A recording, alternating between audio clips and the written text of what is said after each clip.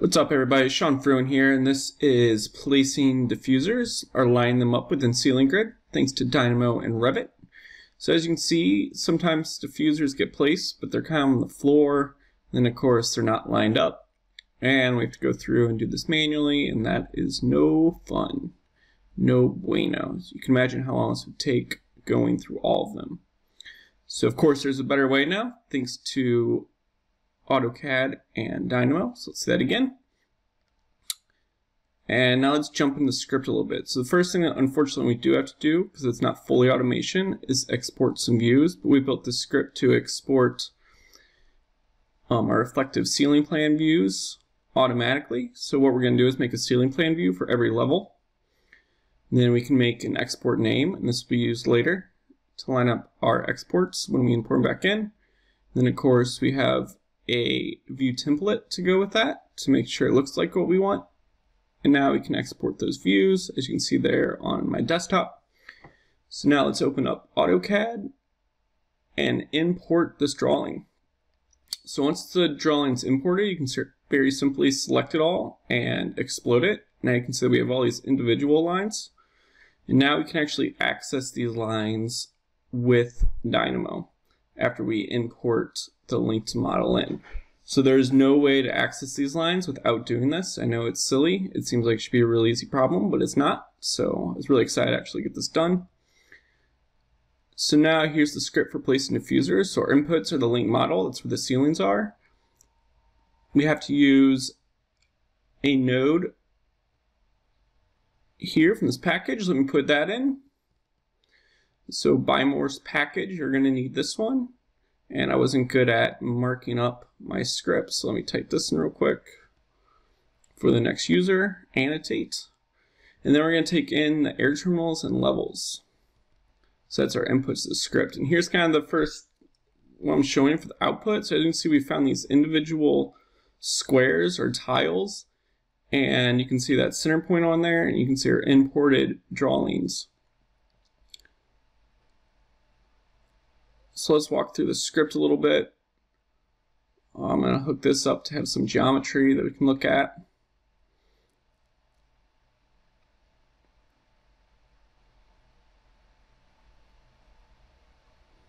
And let's hide those original CAD lines, but remember those, and we'll hide this. So as you can see, so this is all the lines, kind of all the geometry that comes out. So what we did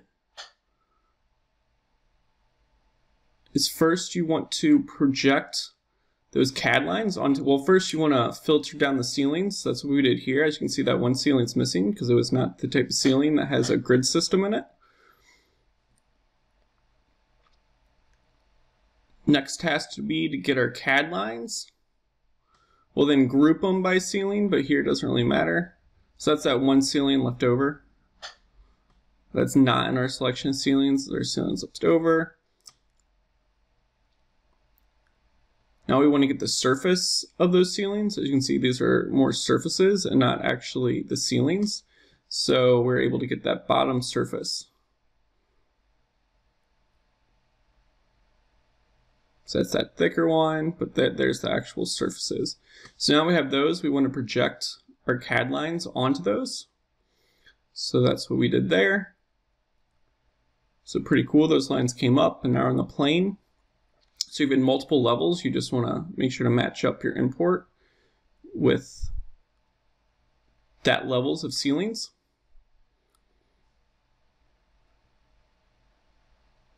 So next we have to go through here and make these things surfaces so we can cut them.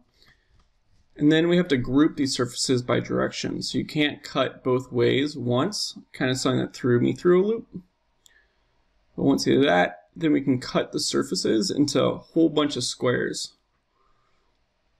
Are essentially our ceiling tiles.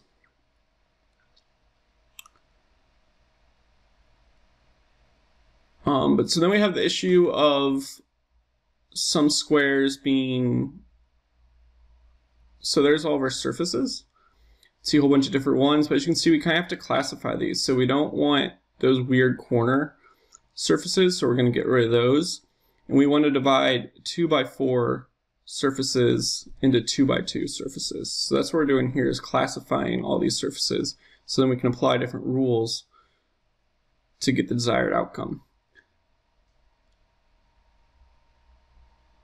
So yeah, this is the classification. Now we can see those. So those are all of our, I believe, 4x2 surfaces. There's one of them. So now what we want to do is divide the surface, right? So we are going to find the longest edges. So there's our edges that are equal to 4 foot. So we're going to get those lines, and then we're going to use the parameter at point and get the points halfway through, make a line out of those points, and then just like we divided the surfaces earlier, divide the surface up into 2 different surfaces. So now we have a whole bunch of tiles that can only be 2x2 in size.